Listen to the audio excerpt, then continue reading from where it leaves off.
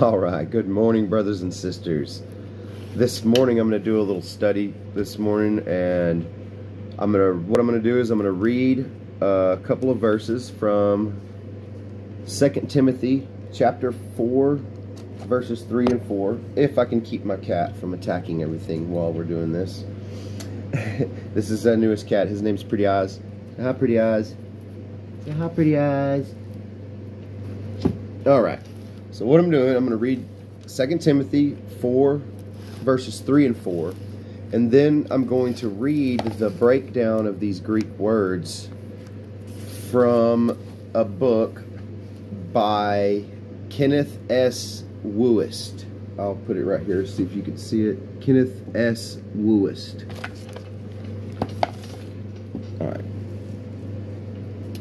And it's called Untranslatable Riches of the Greek New Testament. Alright, so these verses. I got a crazy cat trying to play with me this whole morning. Alright, here we go. 2 Timothy chapter 4, verses 3 and 4. Says, "For the time will come when they will not endure sound doctrine, but after their own lusts shall they heap to themselves teachers." Heap to themselves teachers. That means lots of them. "Having itching ears. And they shall turn away their ears from the truth, and shall be turned unto fables." And shall be turned unto fables. Alright, this book by Kenneth S. Wuest. It's an old book, copyrighted from the 1940s, I believe. What I'm going to do is I'm just going to read his breakdown of verse 3 and 4 right there. And it's a little hard to understand, but I believe you'll get it. It says, verses 3 and 4. "The exhortation to proclaim the word is given in view of the common defection from the faith once for all delivered to the saints. The word endure," remember it said they will not endure sound doctrine. The word endure means literally to hold oneself upright or firm against a person or thing. It is a perfect description of the modernist and his following today. The Greek word translated sound has an idea of healthy, wholesome. The word doctrine is preceded by the definite article. It is Paul's system of doctrine that is referred to, the Pauline theology. After is from a preposition whose root meaning is down. It speaks of domination. Lusts is in the Greek. Cravings. These who set themselves against Pauline theology are dominated by their own private, personal cravings. Those cravings consist of the desire for personal gratification. They, having itching ears, heap to themselves teachers.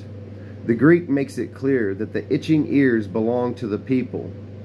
The word heap means to accumulate in piles. To accumulate in piles. They heap to themselves teachers. They accumulate piles of them. To accumulate in piles. It speaks of the crowd electing teachers in mass. Does this sound familiar? An indiscriminate multitude of teachers. These teachers give the people what they want, not what they need. You hear that? These teachers give the people what they want, not what they need. The word itch in its active verb form means to scratch, to tickle, to make to itch. In the passive, to itch. It describes that person who desires to hear for more gratification. This is a very important section. It says, like the Greeks at Athens who spent their time in nothing else but either to tell or to hear, not some new thing, but some newer thing. Not just to tell some new thing, but to tell some newer thing. And that thing that happened yesterday, that's old news. It's garbage. We don't need it anymore. Remember that? Remember that right there. The comparative form of the adjective is used here, not the positive. Ernest Gordon, commenting on this verse, says, hardly has the latest novelty been toyed with, then it is cast aside as stale and frayed, and a newer is sought. Does it sound familiar to you? If that's not new and exciting, we might as well not watch it, right? Man, it says, Greeks at Athens who spent their time in nothing else but either to tell or to hear, not some new thing, but something newer. I'm going to reread this next part. It says the comparative form of the adjective is used here, not the positive.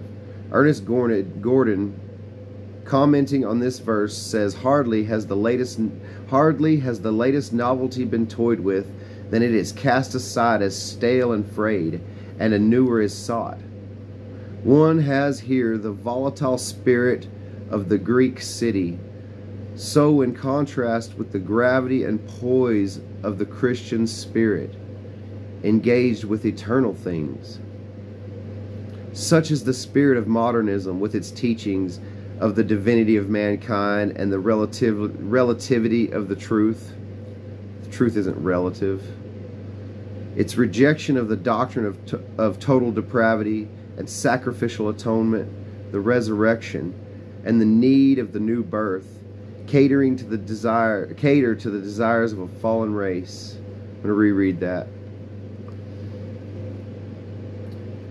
One has here the volatile spirit of the Greek city. So in contrast with the gravity and poise of the Christian spirit engaged with eternal things, such is the spirit of modernism with its teachings of the divinity of mankind and the relativity of truth, its rejection of the doctrine of total depravity, that's what we teach, and sacrificial atonement, the resurrection, and the need of the new birth, cater to the desires of the fallen race. It gratifies man's pride. It soothes his troubled conscience. The desire for the gratification of one's cravings is insatiable and is increased or aggravated by having the desire satisfied. Hence the heaping to themselves of teachers. The words turn away. Let me read that over here again. For the time will come when they will not endure sound doctrine, but after their own lust shall they heap to themselves teachers having itching ears, and they shall turn away their ears from the truth, and shall be turned unto fables. The words turn away carry the idea of averting.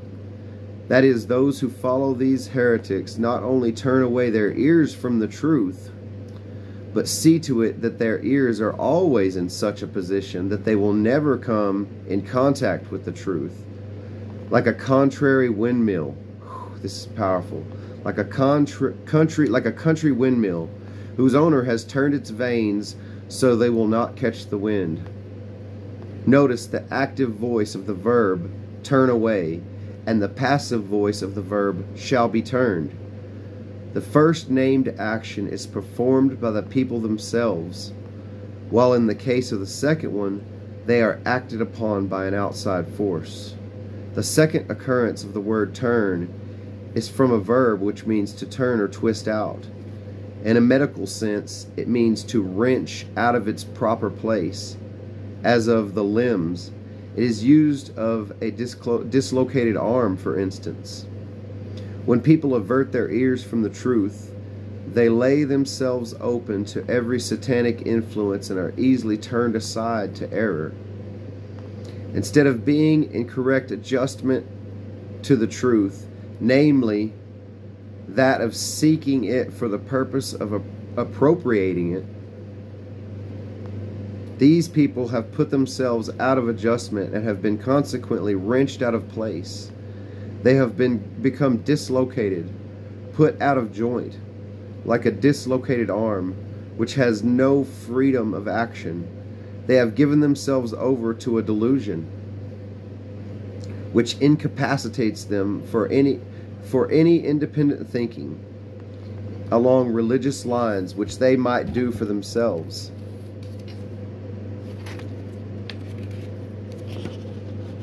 It says, they are in much the same condition as those under the reign of the beast, who, because they refuse to receive the love of the truth, are the victims of a strong delusion. The word fable is from a Greek word which refers to fiction as opposite to fact. And surely the teachings of modernism are fictional as to their nature, for they have a theoretical basis and unproven hypotheses of science, naturalism, and evolution. I go back over here. I'm gonna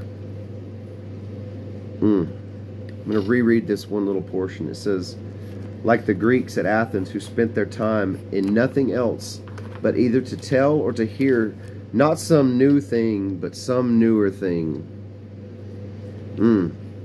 Hardly has the latest novelty been toyed with, then it is cast aside as stale and frayed, and a newer is sought.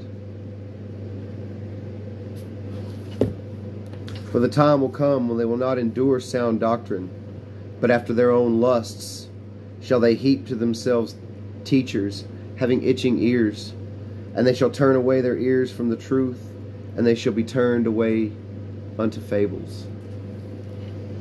Love you all, brothers and sisters. You have a blessed, wonderful day. Stay strong in the Lord. Jesus loves you. Seek truth.